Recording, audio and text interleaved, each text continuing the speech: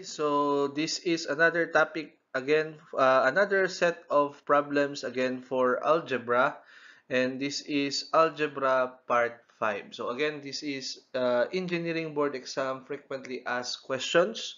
So para po sa lahat ito na engineering. So pwedeng sa civil, pwedeng sa mechanical, pwedeng sa electrical, electronics at iba pa. Basta engineering na may board exam. Okay? So Algebra Part 5, meron naman tayong tatlong sample problem. So, good day, I'm Engineer Melvin John Valenzuela. Problem number 1, a man bought a house at the beginning of 1952 for $10,000. If it increased $500 in value each year, how much was it worth at the end of 1966? Is it letter A, $18,500, letter B, $17,000, letter C, $16,500, letter D, $17,500. So again, a man bought a house at the beginning of 1952 for $10,000. If it increased $500 in value each year, how much was it worth at the end of 1966? So, nag-i-increase siya ng 500. Okay? Nag-i-increase siya ng $500 each year. So, again, this is using our calculator. Yung calculator na ginagamit ko dito is yung FX 570. Okay? Na calculator, 570 ES. So again, this is arithmetic progression kasi nag-i-increase siya ng $500 per year. So pag arithmetic progression class, ang ipipindutin natin sa calculator is mode 3-2. So ibig sabihin ng mode 3-2, yun po yung A plus BX sa stat mode ng calculator natin. Okay? So pag mode 3-2 natin, may lalabas na table. So may lalabas na table.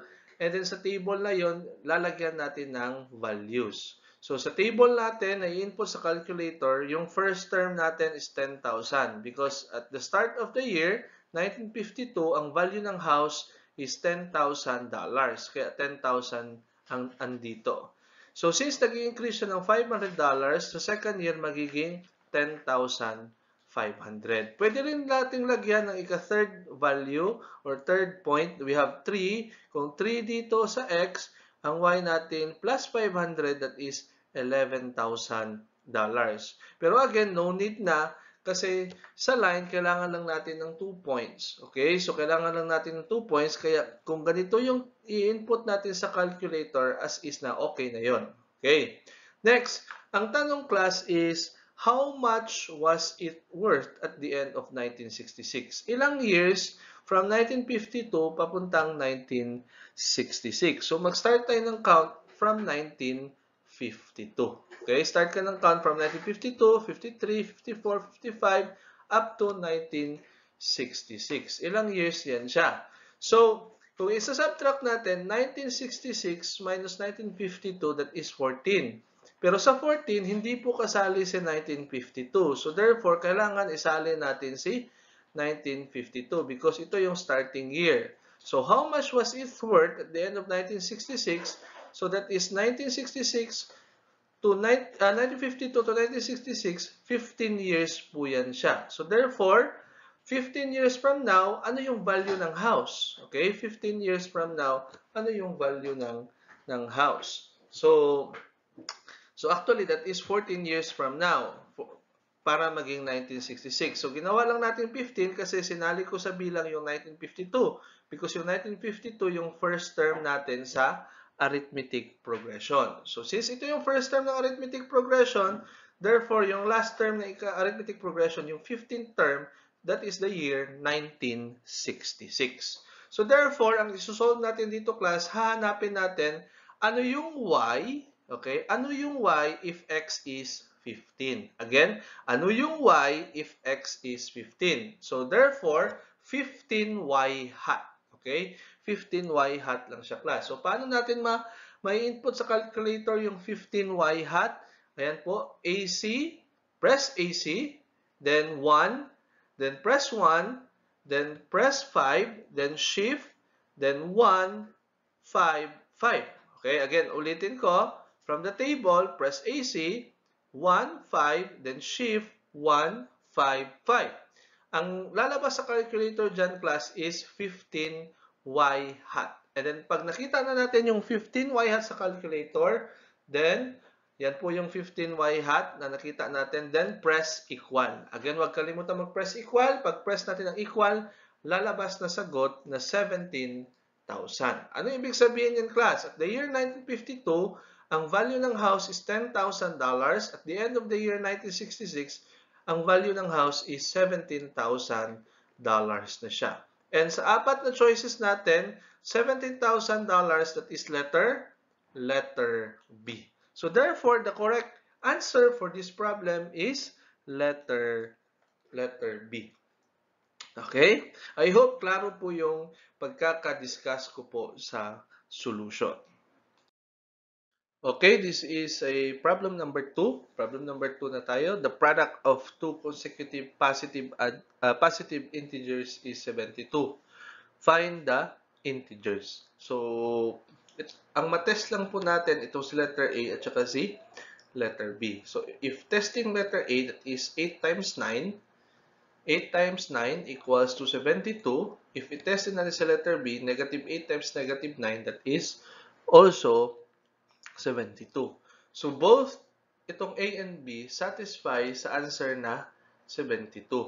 But remember, okay, so remember class, ang tinatanong dito is product of two consecutive positive integers. Take note of the word positive, okay, positive integers. So, therefore, the correct answer here is letter A. Okay, so I hope klaro po yung pagkaka-discuss. And let's now proceed to problem number 3. Now, in this problem, this is a work problem. Okay, work problem po ito. So, yung iba, nahihirapan sa topic na ito. So, practice lang po ang kailangan para hindi po tayo mahirapan sa work problem. Ganito lang po. If sa board exam, if identify ninyo na may nahihirapan kayo sa work problem, umulit-ulit lang kayo ng solve ng mga sample problems na related sa work or mga work problem. So, basahin ko po yung problem.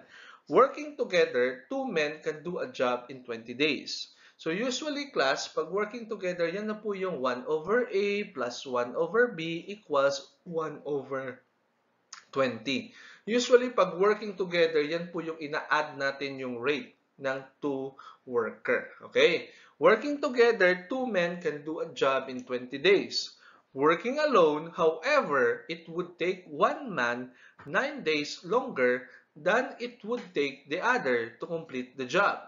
How long would it take each separately? So, ito, sundan natin class ha. Sabi sa statement na to, working alone, sabi niya, working alone, however, it would take 9 days longer than it would take the other to complete the job. Ibig sabihin, class, dapat itong mga values na nasa choices natin, ito yung number of days that maka-work sila separately. So, dapat ang correct answer sa apat na to ay may difference na 9. Okay? Bakit may difference na 9? Kasi sabi sa problem, working alone, however, it would take one man 9 days longer than it would take the other. So, let's try si letter A. Si letter A, 45 minus 36, 9. So, therefore, possible answer si letter A. Okay? Next, try naman natin si letter B. 63 minus 45 is hindi po 9, that is 18. So, that is 18, therefore, hindi na po possible answer si letter B. Eliminate na po natin si letter B. Let's try si letter C. Si letter C, 54 minus 36, that is 18. So, therefore, possible answer si 18, hindi. Kasi sabi sa problem, it would take 9 days longer. Kailangan 9 lang yung difference. Therefore, hindi rin possible answer si letter C. Si letter D, tignan natin si letter D, class. Si letter D, what? Si letter D is, anong difference ni letter D? So, kay letter D po is what? 63 minus 54. 63 minus 54, that is 9. So, therefore, si letter D, possible answer din po siya. Okay? Possible answer lang din po siya. So, na-eliminate na natin yung dalawa. Dalawa na lang yung possible answer sa problem na to. Si letter A at si letter D. Eh, kung sa actual exam, pag tinatamad kayo, wag na yun na isolve.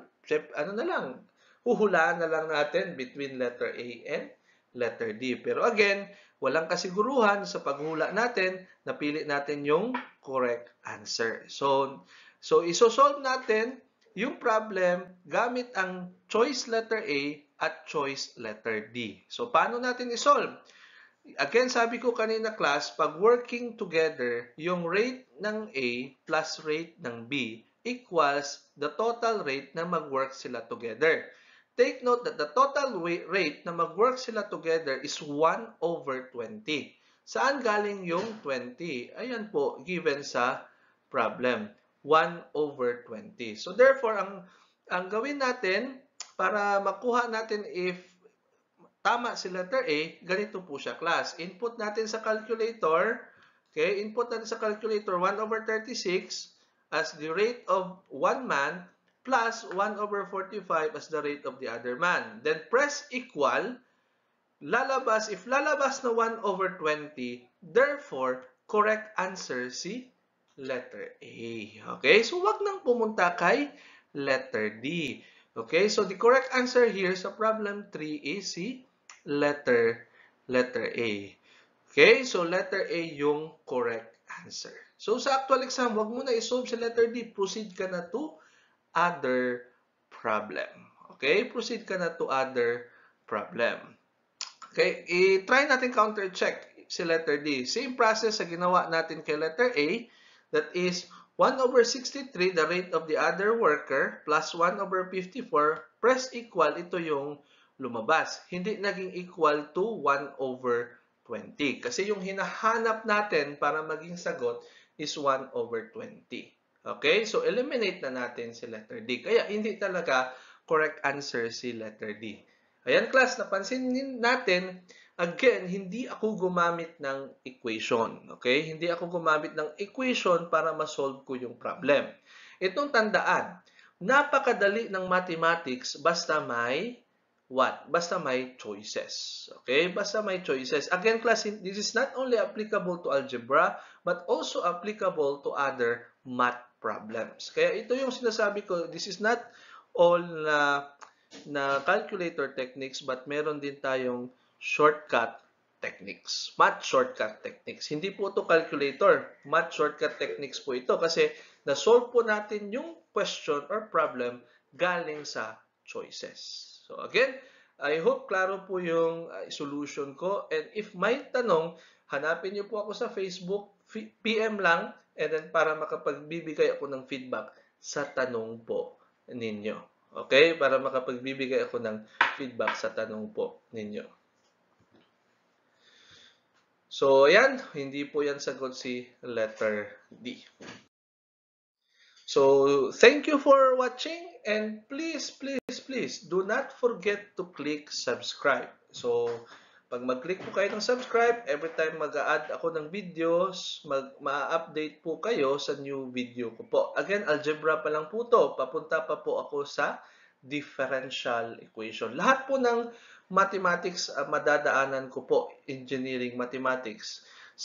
Hopefully po, makatulong po sa inyo sa nalalapit ninyong board exam, itong mga lectures na ginagawa ko po dito sa aking YouTube channel. Again, if may mga requested problems kayo na gusto nyong ipasolve, gusto nyong hanapan ng ano yung technique sa pag-solve, pwede nyo po akong again i-PM sa Facebook or sa Messenger. So, next topic ko po is Algebra Part 6. Okay, Part 6. And by the way, before ako mag-end, yung mga problems sa mga sample ko po, ito po yung mga problems na nasa libro ko po. Okay, so yung book ko po, kasi po sa book ko maraming errors, so at least yung mga errors na yun, nako-correct ko po through my YouTube channel. Okay? So mas maganda if may copy po kayo ng book ko po.